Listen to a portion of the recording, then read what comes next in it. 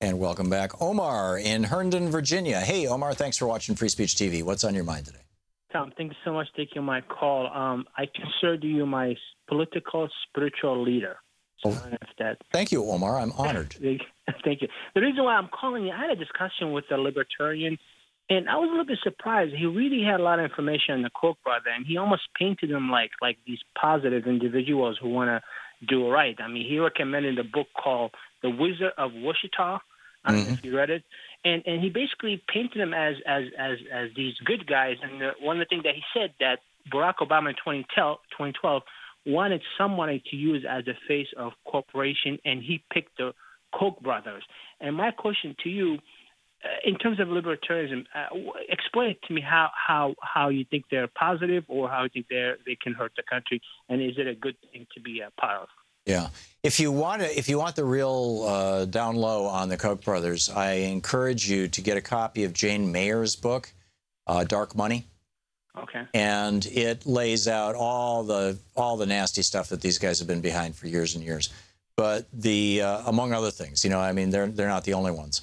But David Koch ran for president in 1980. I don't know the Koch brothers personally, and so I can't speak from firsthand knowledge.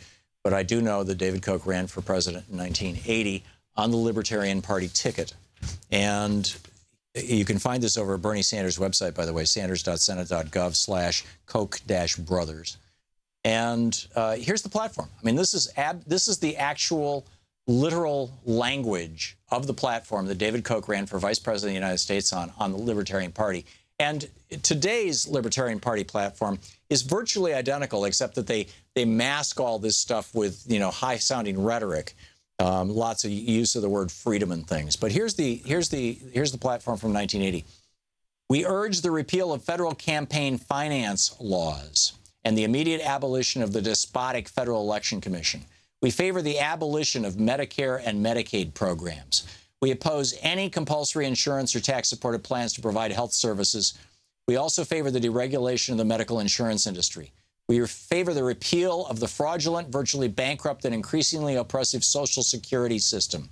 We propose the abolition of the government postal service. We oppose all personal and corporate income tax, including capital gains taxes. We support the eventual repeal of all taxation. See, they want to destroy our government. As an interim measure, all criminal and civil sanctions against tax evasion should be terminated immediately. We support repeal of all law which impedes the ability of any person to find employment, such as minimum wage laws.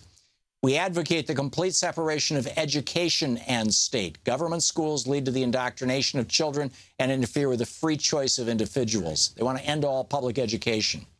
We condemn compulsory education laws and call for the immediate repeal of such laws. We support the abolition of the Environmental Protection Agency. We support the abolition of the Department of Energy. We call for the dissolution of the Department of Transportation. We demand a return of America's railroad system to private ownership. We specifically oppose laws requiring an individual to buy or use any self-protection equipment such as safety belts or airbags. We advocate the abolition of the Federal Aviation Administration and the Federal Food and Drug Administration. We support an end to all subsidies for childbearing built into our present laws, including all welfare plans.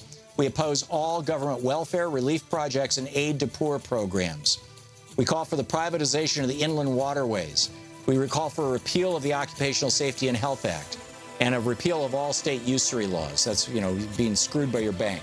Omar, that's who they are. Thank you for the